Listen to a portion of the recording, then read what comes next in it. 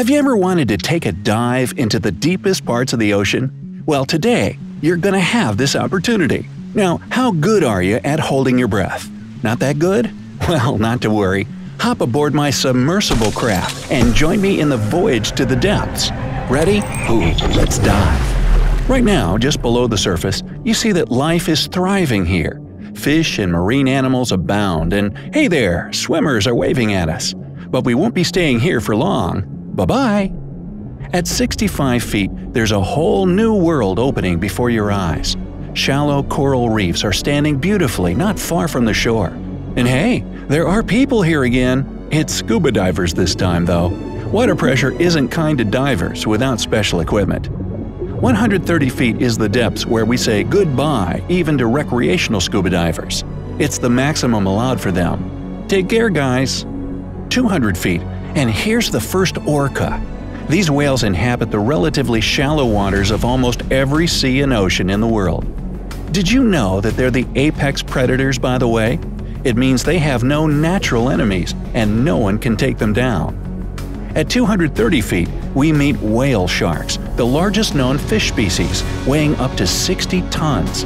And they're also quite long livers. Well, yeah, I guess their livers are long at that, but actually it's about their life expectancy. They can live about 130 years.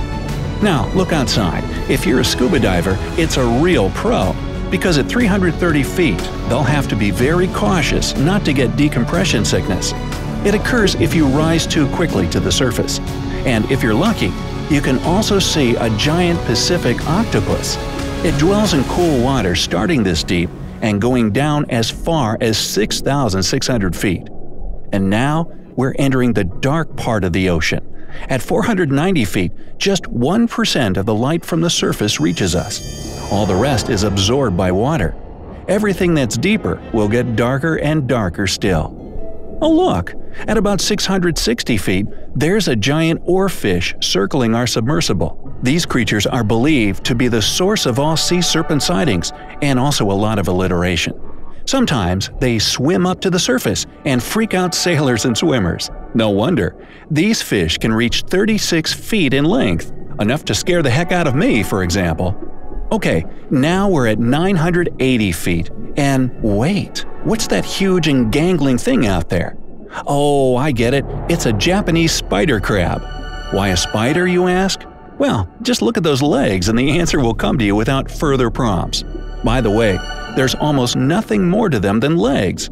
The body of such a crab is normally just 1.5 feet across. Going deeper now, and at 1,640 feet, you're going to see the last of the blue whales. No, not really the last of them. I mean, that's the deepest they can swim. They don't really need to dive that deep for food, which they have in abundance in shallower waters, but they still can. I guess it's just for the sake of showing how awesome they are. After all, they're the largest creatures in the history of Earth, both in the sea and on land. Shh! You hear this? These are the sounds fin whales are making to talk to their friends many miles away. They can do this thanks to the SOFAR channel, or deep sea channel, that generally starts at 1,970 feet, but can vary in depth. It's a layer of water where the speed of sound is at its minimum, and sound waves can go thousands of miles before disappearing. At the depth of 2,723 feet, we have reached the point where the Burj Khalifa, the tallest building in the world, would not even show its tip on the surface if it were put underwater. Hey, let's try that. Now we're entering the really interesting part of the ocean, where no sunlight reaches us and strange creatures dwell. One of those is the giant squid, yes, that legendary type. It inhabits the depths of 2,950 feet. Just imagine the creature with eyes the size of frisbees. Sperm whales hunt down these beasts, but they certainly can fight back. What a sight it would be to see such an encounter. And that's where pitch darkness finally falls on us, the midnight zone. The pressure here is so huge that if you somehow end up being here without a submersible, well, you'll simply be crushed in a couple of seconds. And that without seeing a thing too. Not the best of prospects. Anyway, at 3,600 feet, there's West Mata, one of the deepest ocean volcanoes in the world. Its last eruption was in 2009, and it was even filmed by a remotely operated vehicle. 4,200 feet down below, and we see the ferocious great white sharks. These ultimate predators feel great at such a depth. Their eyesight is rather poor, and they navigate by scent, so they really don't need sunlight to hunt down their prey. I don't see you, but I'll still eat you. Also, the leatherback turtles, the largest turtles in the world, dive at the same depth. I wonder if they do it to tease the great whites. Oh, see those huge nets? That's because we're now at the depth of 4,900 feet, where the catch-all fishing method is used. The nets are here to be dragged along the ocean floor, catching everything unfortunate enough to be caught. I'll let you decide how detrimental this is to the ocean life here. At 6,000 feet, if we were in the Grand Canyon, we'd be sitting at its lowest and deepest point. Imagine that all the crevasses have been thoroughly filled with water, and you'll get the perfect picture. Now, if we're really careful, then at the depth of 6,600 feet, we'll be able to see the black dragonfish, a nightmarish creature that dwells in the deep and dark parts of the ocean. And trust me, it's better off staying right here. It looks like something from a horror movie, and I'd rather it never cross my path. At 7,400 feet, we'll be saying goodbye to sperm whales.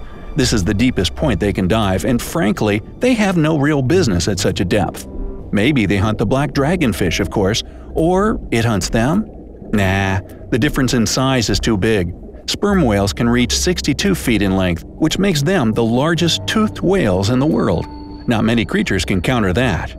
It's good that our submersible has a powerful floodlight. Without it, we wouldn't have been able to see the astonishing beauty of the deep-sea coral reefs located at the depth of 9,900 feet. They can be found in every ocean, and it's a pity they can't be seen without special deep-sea diving equipment. Okay, going deeper still, and at 12,100 feet, we reach the average depth of the world ocean. From now on, the journey into the real depths begins. The general ocean floor has been passed, so now it's time to delve into the abyss. Now at 15,000 feet, the monsters out of your worst nightmares pop up. Anglerfish, for example, will scare the heck out of anyone. Its long and crooked teeth, along with a growth on its head that lures the prey, is enough to instill fear even in the bravest. But perhaps even more terrible is the creature called the black swallower. It's an eel-like beast that has a very stretchy stomach, and it can swallow prey that's twice its size. Look down below and you're going to see the deepest shipwreck ever found. SS Rio Grande in the South Atlantic sunk in 1941 and went as low as 18,900 feet. No wonder it was only found 55 years later. And now the deepest and darkest part of the ocean begins. We're diving into the Mariana Trench. Officially, it begins at about 19,700 feet deep. It's both the least explored and the most fascinating area for the scientists and adventurers alike. What lies at the bottom of it? Well, we're about to see, but while we're not there yet, I'll show you something else. For example, here's the deepest fish ever found.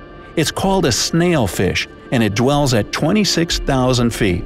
Its body is translucent, so you can actually see right through its skin. Well, I must say I'm glad we didn't turn off the lights after all. This little guy is surprisingly cute for a creature that can withstand such pressure. Going lower and deeper, you won't see any other kind of fish or vertebrate animal whatsoever. The pressure is just too much for such creatures. But there are shrimps and other invertebrates, not to mention microbes, that can dwell even in the deepest part of the ocean. And that part is the Challenger Deep. It's the bottom of the Mariana Trench, and its depth is 35,853 feet. Yes, we've arrived at the very bottom of the Earth. Few people have been here, and very little is known about it yet. But scientists aren't going to stop, and there's hope we'll soon find out what secrets the depths of the ocean hold.